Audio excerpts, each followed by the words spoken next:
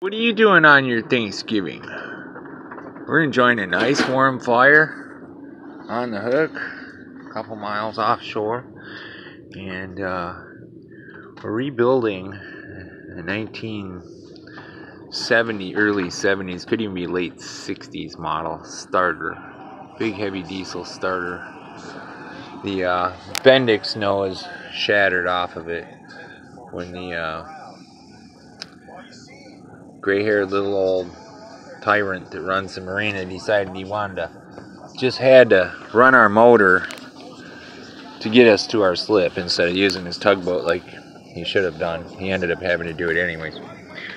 So he broke the whole nose plate off of it, fractured it right off the front.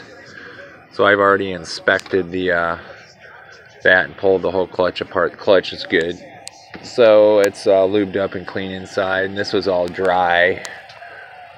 The spacer and the shim plate there and the slip washer. The clutch is good, so we're going to take the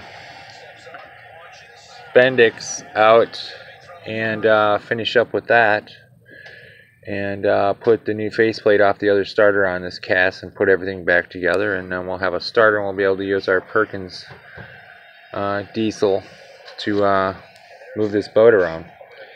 And puppy dog is sitting here watching me, and my sister's up there watching football game, and the sun just set, and outside it's still like it was earlier. So I hope you're all enjoying your holiday evening with family and friends. Okay, happy Thanksgiving.